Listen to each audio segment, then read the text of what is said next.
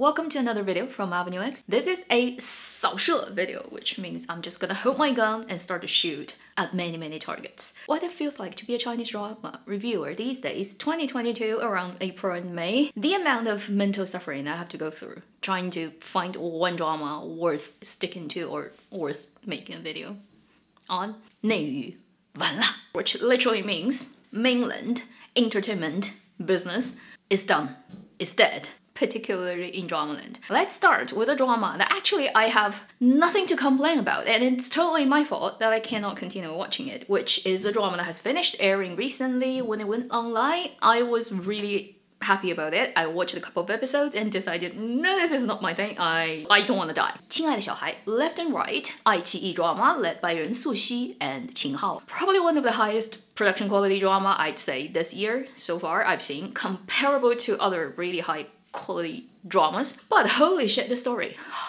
As you start to watch, you just feel your pulse and have your blood pressure looked at before and after. It is a super agonizing experience to watch the story of the main female lead character, played by 任素汐. The usual sense, let's say, the not so satisfactory husband when they've got a newborn, and then also on the wife's side, the type of personality and character she has. This drama will just show you all of it in detail. Reality, great acting, to the point where as I was watching the drama, I'm like, this is exactly the type of life that I would want to avoid for myself. And if I continue watching with this type of story and with their great acting and presentation, I'm just gonna get depressed and angry and mental health destroyed. And honestly, it's 2022 already, and it's the third year into COVID, and everybody's life is pretty much effed up compared to before COVID, unless you're big pharmaceutical companies and you earn a lot of money. Life is already pretty effed up.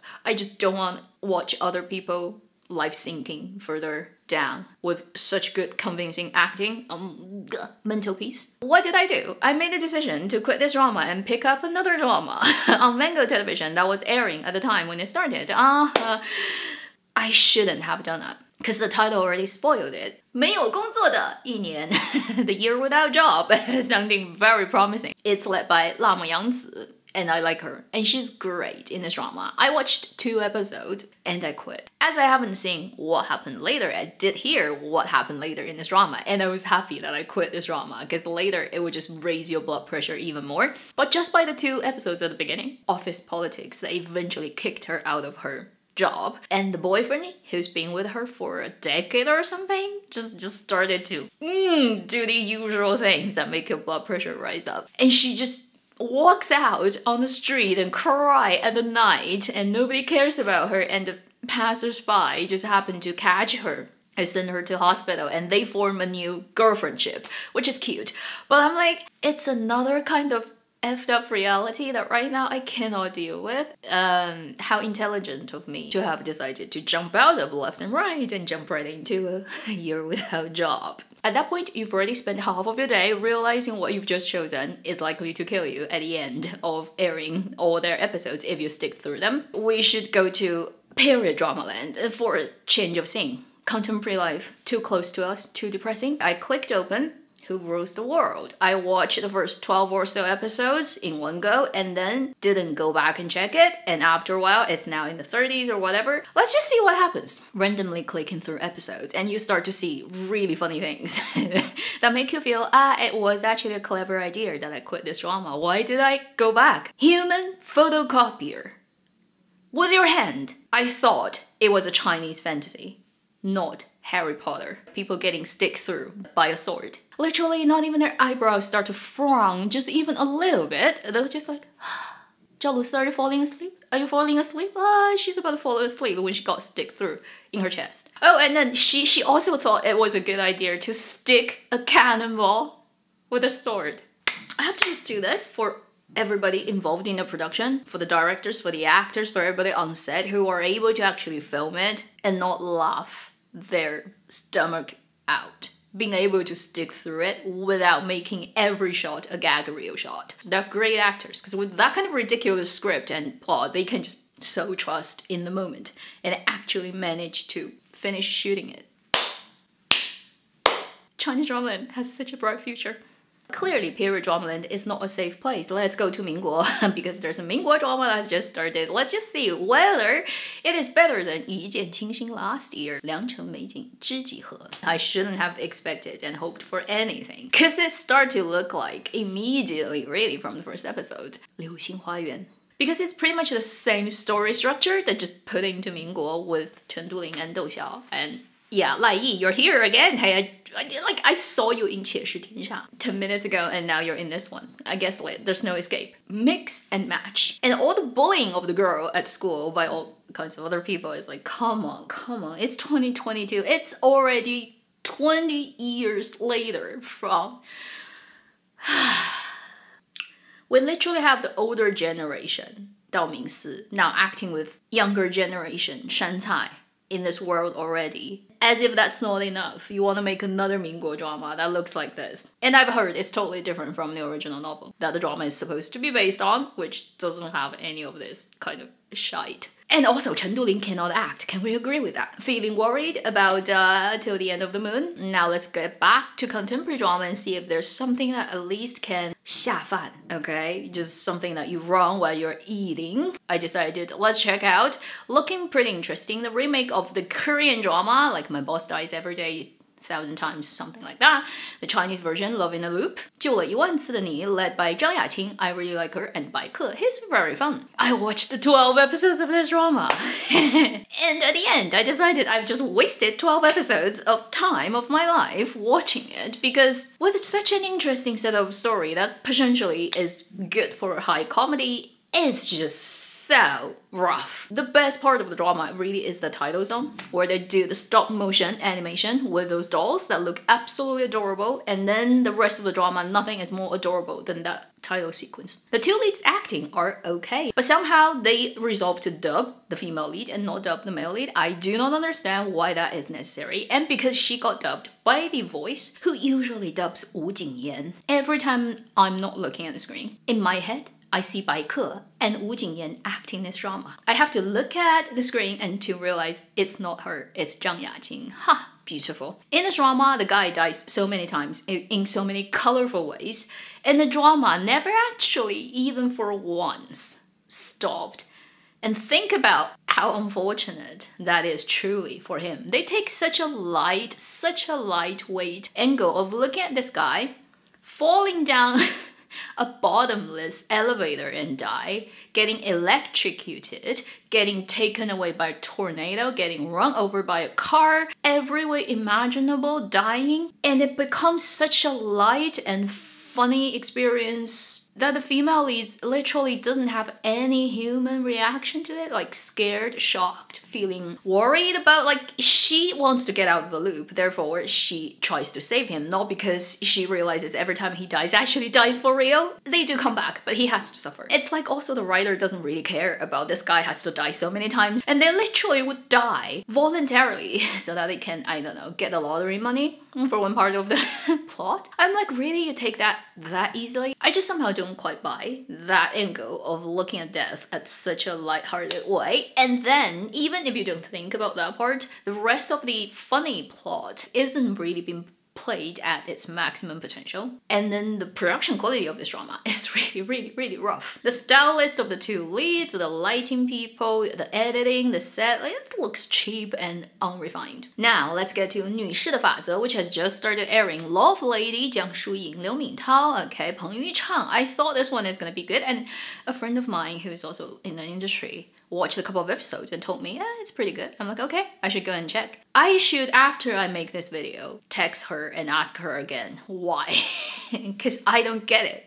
It's not good. A drama about lawyers, court cases, that actually does not make sense in that department at all. Looking at all the cases that happens in this drama and how these two ladies deal with it, you're gonna laugh at so many things they do that does not make sense. Then when you look at the casting choices, very baffling. Actress Liu Yintao, she's not that young anymore, and she does look like a middle-aged lady, which is fine, but why is the actor who plays her father and the actress playing her mother, looking like her brother and sisters. Then it has such a bad filter that making everybody looking so pale and white. Look at Jiang Shuying. She literally looks paler than Nicole Kidman. And the worst part is definitely the 年下 story with the older woman, younger man relationship brought to us in this drama by Jiang Shuying and Peng Yuchang, a pairing that just does not work. I have no problem with older woman, younger man. Oh, I like it, okay, if you do it well. I can imagine the Jing Chen and Wang Anyu one that hasn't even aired yet. They just finished shooting, but it probably will work very well because he looks like the type of young guy who can impress that type of lady. When Peng Yuchang is trying to kiss Jiang Shuying, it literally looks like a high schooler trying to kiss his teacher. It's so toe-grabbingly embarrassing and weird. Not to mention, they actually have no emotional build-up. Their relationship is purely carnal. I think it was episode 2 that they start to kiss and have the 419 thing happening. Why? Jiang Shuying, your role, a successful lady lawyer of that age, right? Like, what do you find in this guy that impressed you so much? I don't see. Like, there's no attraction. There's no reason why that should happen. There's actually no point for Peng Yuchang's role to exist in this drama. Because if you take him out, it doesn't affect any of the main plotline, any of the cases. He really is just plopped in there so that he can have this older woman, younger man relationship in this drama that actually doesn't work at all. Zero chemistry, awkward, the worst older woman, younger man couple I've seen in Chinese drama land. If you want to go and check out this drama, my advice is just don't. To wrap up this video and then make the situation worse after watching that many dramas that for all kinds of reasons, this and that, just makes my life feel even worse, I actually tested out a little bit of that drama, 请叫我总监, master of my own, and I was so right. Before this drama aired, when I predicted, because of the Lin Gengxin and Tan Songyun and the synopsis, I had that feeling this is gonna be another super cringy, crappy, shock you with its unreasonable setup and horrible lines and plot drama that a lot of people are gonna rant about. I was so right. This drama, I don't know how I should put it, but basically the only type of people I would suggest to go and watch this drama that actually will do you good is if you have chronological low blood pressure that cannot be helped by anything. Watch this drama. At least while you're watching it, your blood pressure is gonna be at a very comfortable place for your health and longevity. For this drama, number 1 is Lin Gengxin. I really think he should stop acting now. He should go back to school, get a professional coach, sit cold for a while, sort out the basics of his acting before he go back in front of the camera and stop producing crap. His accent, I find it almost a mental torture to watch his drama, Northeastern accent. That just does not fit the type of role he's playing. And to make it worse, it's not just his accent is terrible, his line delivery, his pacing, where he put the emphasis in every sentence, is just so wrong and bad. That level of line delivery doesn't deserve to be called a professional actor. Anybody who does that like that at school, acting school, will not even pass for their end of the semester exam. Like, this is not acceptable. And then you look at the script writing. Somehow I feel, I don't want to conspiracy theory this whole thing, but I feel they write it intentionally like this so that the audiences can all get so angry. Everyone's blood pressure can get raised so much. Therefore, people rant about it and it gets more traffic. Like, that's the only point I can see why they would write so many characters like that in ways that just like makes your mind go how much of a bully the male lead is. It's the type of not even trying to hide its real intention and supercharged gaslighting that happens in a professional career world imaginable. If I were Ningmeng, if I were Tan Songyun's role, and then make coffee for this boss all the time, after what he said to me, I would have poured that coffee in his face and happily see him get burned. And at the same time, I'll take off my shoe and then knock my heel into his skull, and better, it makes a hole. That's how terrible this guy's character is to this lady, and somehow they make this kind of script and film it and make it a drama and then put it out there and like thinking like this is actually a story worth telling. And somehow at the end of it, they're gonna get together. They're a couple. They actually end up together. I don't understand what is going on these days in scriptwriter's mind, in drama maker's mind. So this is the overall experience of a Chinese drama reviewer watching Chinese dramas around the time of April and May of 2022. My life is beautiful. And the other day, I just saw another Chinese sort of renter of dramas, okay? Not a big fan of his work, but there's one new video he just made where he interviewed somebody who's in the industry, who is actually a producer who makes this type of dramas, like the S+ Tencent dramas that are totally crap. It's a quite enlightening and expected thing, and I know it's happening, but you know, it's still very hurtful to hear that, frankly, coming out from somebody like that. Basically, they say they consider the type of projects like Mirror Twin City, like Pearl Eclipse, or like 铁石天下 Who Rules the World, or 千古绝尘 Ancient Love Poetry as very successful projects. The only thing they care about is when this drama gets out, how much money we can get back. Does it increase the subscription to the website? If it increases a lot. Does it increase the ad income? If it does.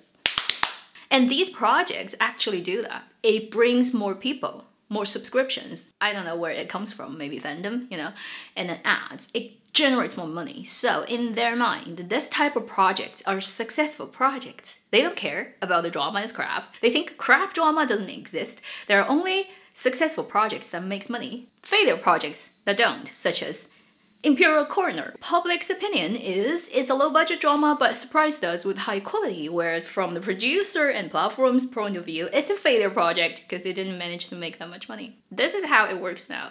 In content creation, money comes first, then everything else. In China, I'm not saying everywhere else, but it's in China. How beautiful. Every time I make a video and put it out, I actually apologize in my heart to all the potential audiences who are gonna see my video. Chinese dramaland produces 99% these days.